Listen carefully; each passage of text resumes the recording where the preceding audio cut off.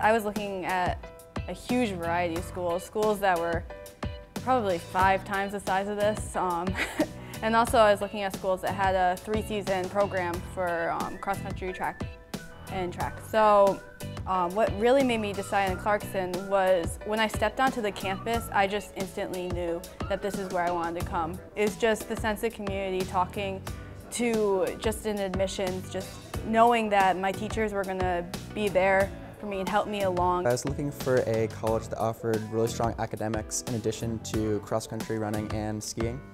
And so Clarkson was one of the few schools where I found that I had a good academic program and also really strong running programs where I'd be able to enjoy the sports that I love. I've been involved with the program here for many years, and I tend to have a style that's very relaxed, supportive, yet flexible.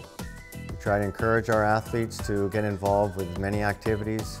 Most of our athletes are heavily into academics, and they're all very hard workers. One of the things we look for is not necessarily the world's best athletes or most talented, but those who both have a passion for running and also for academics. So what we look for really is a nice blend between the two.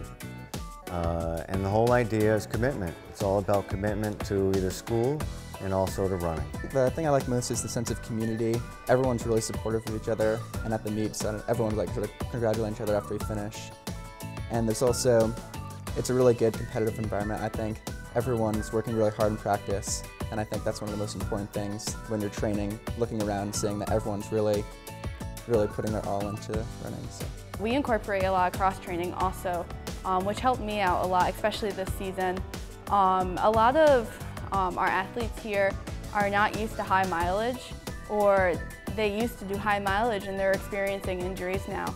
And with the training we have here, we can incorporate cross-training, which actually improves times as well as prevents the injuries.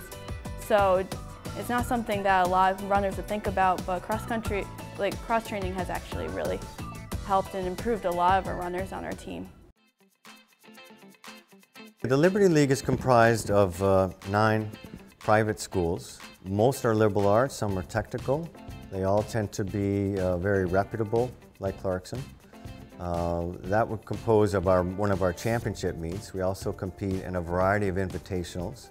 One of the ones that the team particularly gets excited about is called the CCOC, or the Cross Country Only College Meet.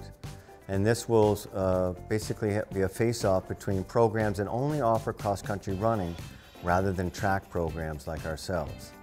We fashion ourselves to do pretty well in that arena, as it's an opportunity for us to compare apples and oranges, as we say. We get to compete against schools with the same makeup as ourselves. Liberty Leagues is very competitive. We race against teams such as St. Lawrence, who are nationally ranked.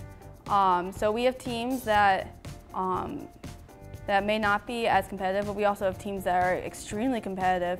And we have teams we can reach for, we have teams that are right with us, and teams that might be a little behind us. So there's a lot of competition in this league. When people think cross-country runners just go out and run, there's so much more to the sport, its involvement and how it can pervade your life, you know, the ins and outs, the people you hang around, the attitudes, the values. It's really kind of a package, and that's what we really try to support here at Clarkson.